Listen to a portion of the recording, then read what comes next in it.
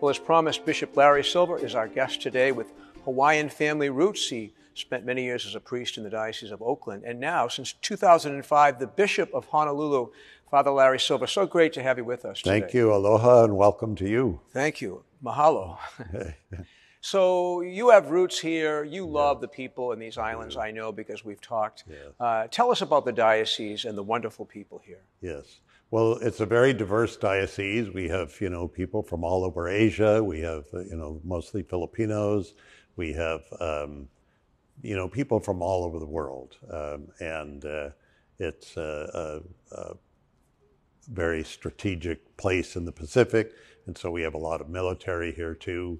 And so it's a great diocese. People are very involved. There's a real family spirit among people, and help one another when there are needs.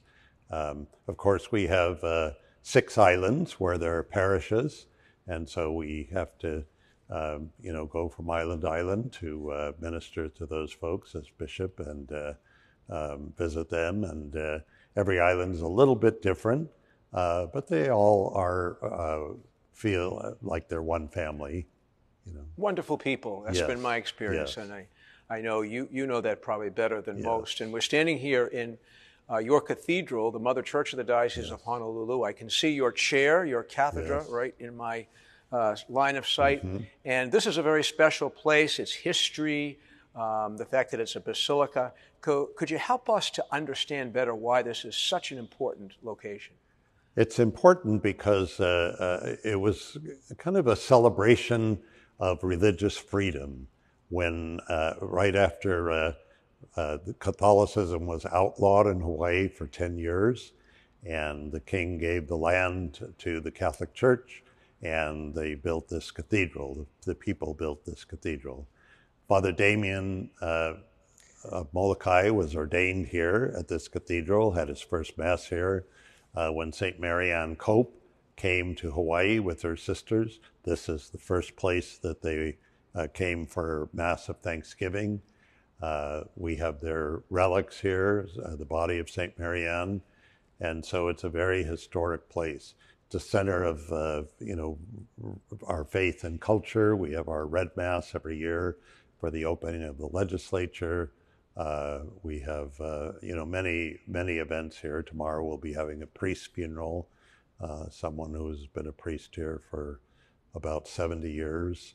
And so it really is the center of the diocese. And you were instrumental in the canonization process for these 2 marvelous saints. It's been an honor for me to venerate their relics. And it's quite unusual for 2 saints in a diocese, is it not? Yes, it is. And I was privileged to be the bishop when both of them were canonized. Now, I can't really say that I had much to do with their canonizations, except the celebrations of their canonizations. The work had already been done before I got here, and so I just kind of got to celebrate.